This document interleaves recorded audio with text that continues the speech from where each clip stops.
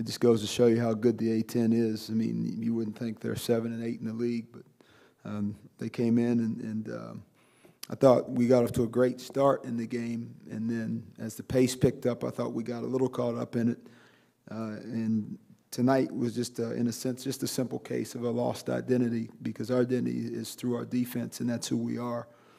And we didn't defend tonight to the level that we need to be as good as we can be, and we are capable of playing. So there's really not an X and O dissertation needed on this one. It was a matter of one team being who they were, and with us, we weren't who we were, and scored plenty of points in terms of being able to win the game, but just simply gave up too many, and we've got to be a defensive-minded, tough, first to the floor type of team, and so that'll be our chore tomorrow.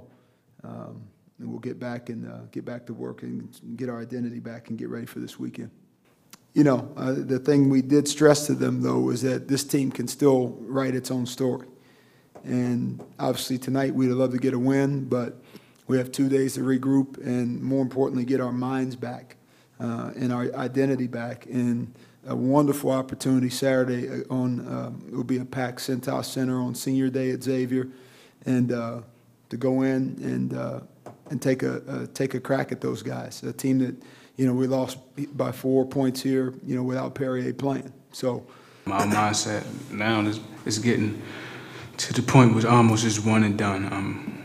We always believe we can win against every opponent we face in this conference. Like you said, we lost by 4 points last time. We was a man down, but we can go in there and we can win. Obviously, they think it's going to be a party, senior night and all that, so just spoil that.